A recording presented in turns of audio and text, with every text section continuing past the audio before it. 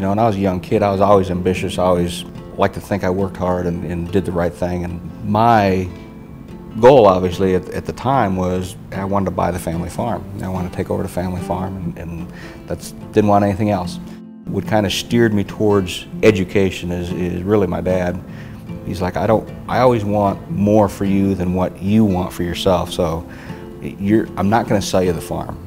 It's just not going to happen. He went down to one of the local community colleges and brought back, he's here what I brought you.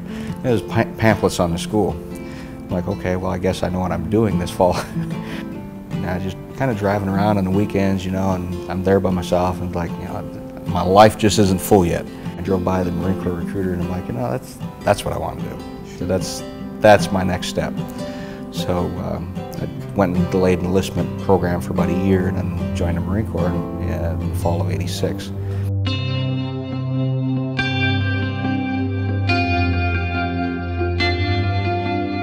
My first 17 years in the Marine Corps, I would watch a lot of the young troops. They always had to stop what they're doing because they couldn't sit in the classroom.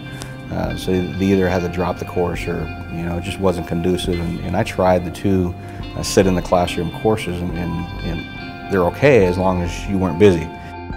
But as the Marine Corps, you're always busy. So that's really what pushed me to do the online classes. And it wasn't until after I graduated with my bachelor's that I really even thought of doing the master's. I always went with, you know, the lowest one, the associates, because that's a near-term goal that you can focus on better.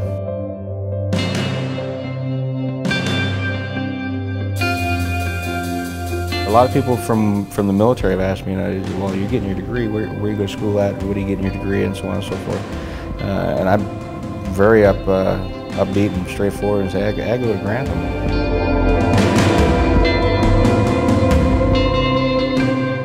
By the support of my family, especially my wife, who's sitting there, well, are you doing homework? Are you playing around on that computer? And then Grantham themselves, I mean, I would not have even dreamed of being where I am. And I tell everyone, do one of two things: join the military or go to college.